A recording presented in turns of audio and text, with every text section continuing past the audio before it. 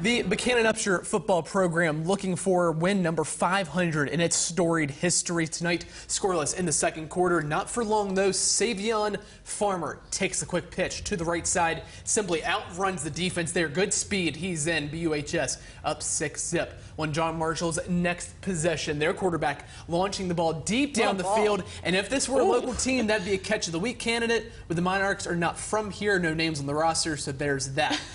That led to this then. That led to this, a 10-yard touchdown run by a player to be named later. John Marshall up 7-6. Buccaneers, they're trying to get something going through the air. Being Donnan's pass. Picked off there by, guess what, a Monarchs defender who we don't have his name. Monarchs, they pick up the win though, 33-14 the final. Bad night, unfortunately, for Dylan Goday.